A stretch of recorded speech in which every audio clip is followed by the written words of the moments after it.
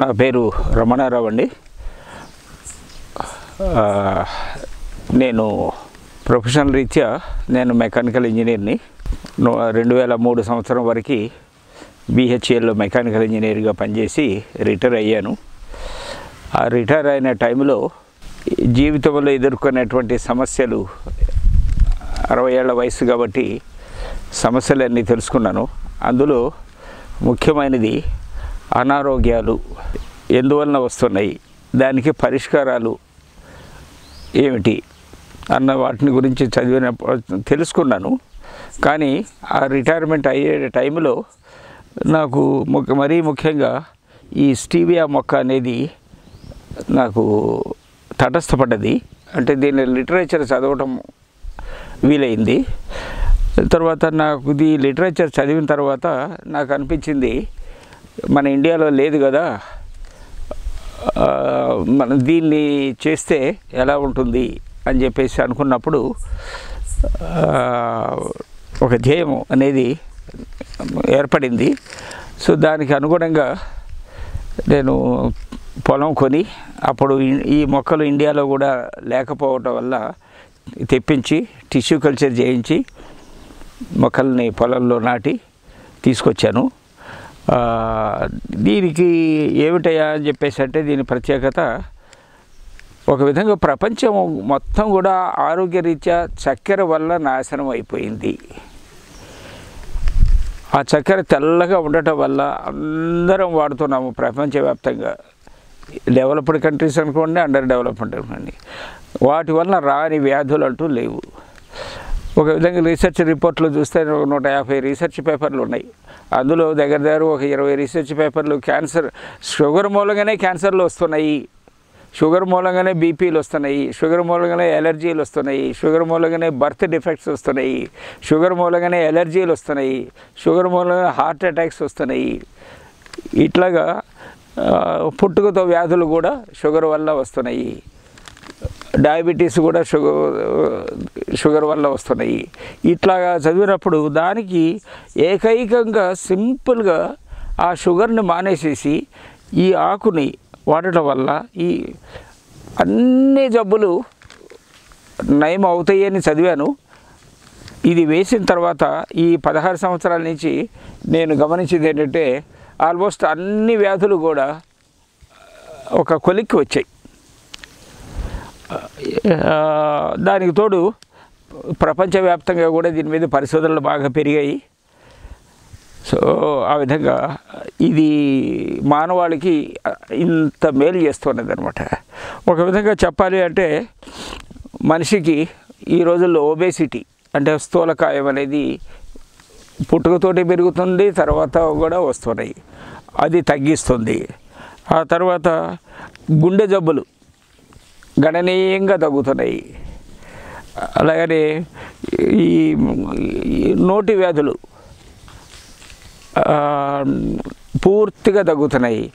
అంటే కొన్ని సంవత్సరాల తరబడి ఉన్నటువంటి నోటి వ్యాధులు కేవలం 10-15 రోజుల్లో ఈ ఆకుని, ఎండిపోయిన ఆకుని చూ చేయటం వల్ల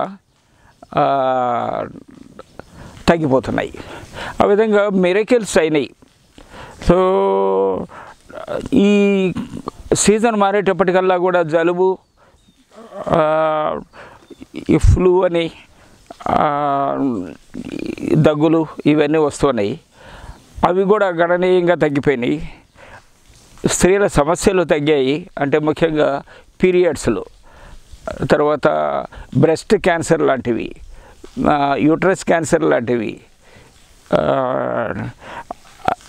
అలాగనే వాత రోగములు కూడా, ఈ మరీ ముఖ్యంగా కాన్స్టిపేషనల్ డిజార్డర్స్ పోతున్నాయి. తర్వాత బ్లడ్ ప్రెషరు కంట్రోల్కి వస్తుంది. ఈ ఎలర్జీలకి ఒక విధంగా మందు లేదు. అట్లాంటిది 1-2 నెలలు ఎలర్జీలు అంటే చర్మ వ్యాధులు, ఒక విధంగా లంగ్స్ వ్యాధులు, అవి కూడా గణనీయంగా తగ్గుతున్నాయి. ఇకపోతే ఈ పొల్యూషన్ వల్ల, దీనివల్ల ఆస్తమా అనేది బాగా పెరిగిపోయింది. అది కూడా గణనీయంగా తగ్గింది. ఈ శరీరంలో వాపులు అంటే ఇన్ఫ్లమేషన్స్,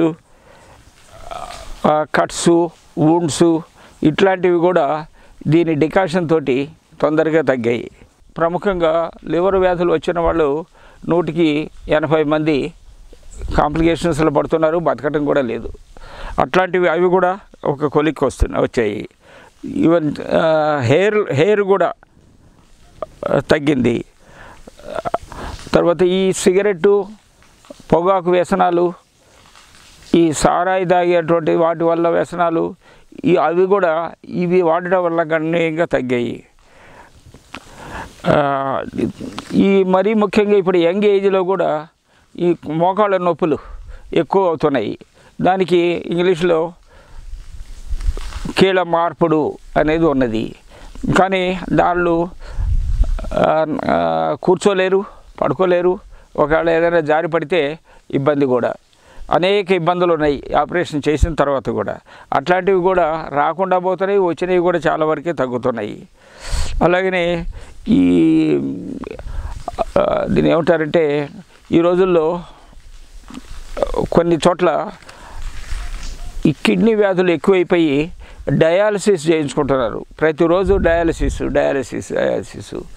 అట్లాంటి డయాలసిస్లు కూడా కేవలం ఒక నెల రోజులు ఈ స్టీవియా డికాషన్ నీళ్ళల్లో కలుపుకొని తాగితే ఉంటే నెల 2 నెలలలో అది కూడా డయాలసిస్ కూడా అవసరం లేకుండా పోతున్నది.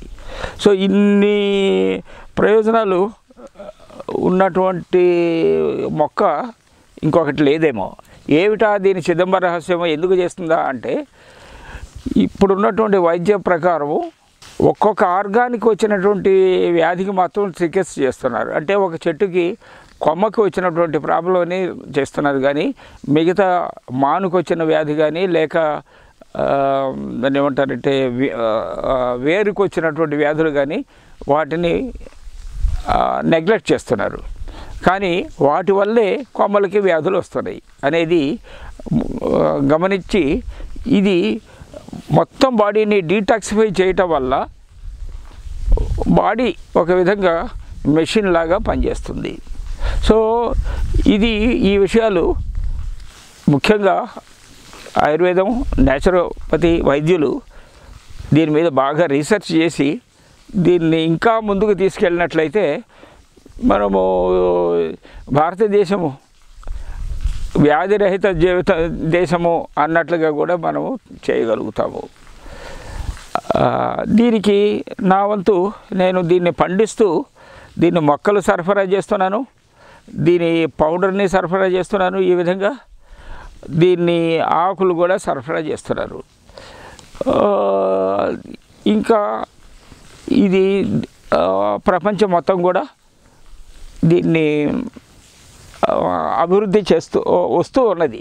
కాకపోతే మౌత్ పబ్లిసిటీ వల్లనే ఎక్కువ మంది ప్రయోజనం పొందుతున్నారు. దీని మొక్క పేరు గ్రావియోలా అంటారు. ఈ గ్రావియోలా అనేది తెలుగులో మన వాళ్ళు తెలుగులో అని లేక ఇండియాలో ఒక విధంగా దీనికి లక్ష్మణ ఫలము, ఎందుకంటే దీని ఫ్రూటు ఒక విధంగా సీతాఫలం, రామఫలం లాగా ఉండటం వల్ల దీనికి లక్ష్మణ ఫలము లేక హనుమాన్ ఫలం అని కూడా నామధేయం చేశారు. సో దీని మీద వరల్డ్ వైడ్ పరిశోధనలు చేసినప్పుడు దీని ఆకులు, దీని పండు, దీని బెరడు ఇవి కూడా అందాజుగా 10,000 రెట్లు కెమోథెరపీ కన్నా కూడా పవర్ఫుల్, సైడ్ ఎఫెక్ట్స్ లేనివి అని చెప్పగలుగుతున్నారు. ఆ ప్రాసెస్లో మీకు క్యాన్సర్ అనేది అతి త్వరగా సైడ్ ఎఫెక్ట్స్ లేకుండా నయమవుతున్నాయి. ఫర్ ఎగ్జాంపుల్ ఈ పచ్చి ఆకులు తోటి జ్యూస్ తయారు చేసుకునేసి తాగవచ్చు. ఈ పండు ఎన్ని పళ్ళు దొరికితే అన్ని పళ్ళు తిన్నట్లయితే అతి తొందరగా క్యాన్సర్లు కూడా అయిపోయినాయి కూడా. ఈ విధంగా ఒకవేళ ఇవి దొరకకపోతే ఈ ఎండిపోయిన ఆకుల్ని టీ లాగా చేసుకునేసి ఆ టీ తాగినట్లయితే ఎంటీ స్టమక్ మీద తొందరగా క్యాన్సర్లు నయమవుతున్నాయి. ఆ క్యాన్సర్లు నయమయ్యతో పాటు మిగతా వ్యాధులు కూడా గణనీయంగా తగ్గుతున్నాయి.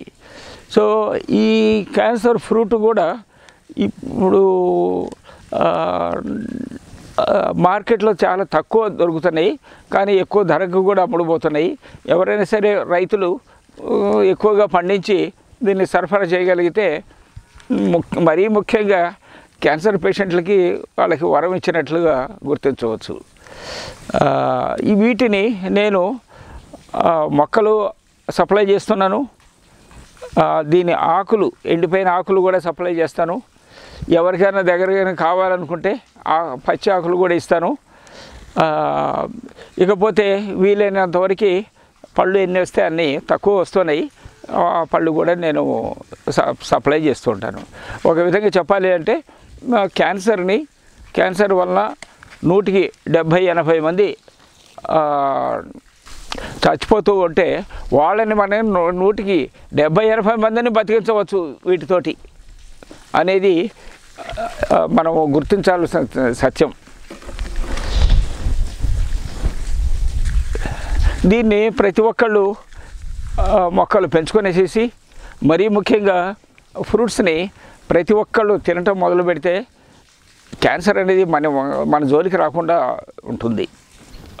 ఈ మొక్క పేరండి ఇంగ్లీష్లో గ్రావియోలా అంటారు, ఇంకా వేరే పేర్లు కూడా ఉన్నాయి. దీన్ని ఇండియాలో ఒక విధంగా లక్ష్మణ ఫలం అని పేరు చెప్తారు.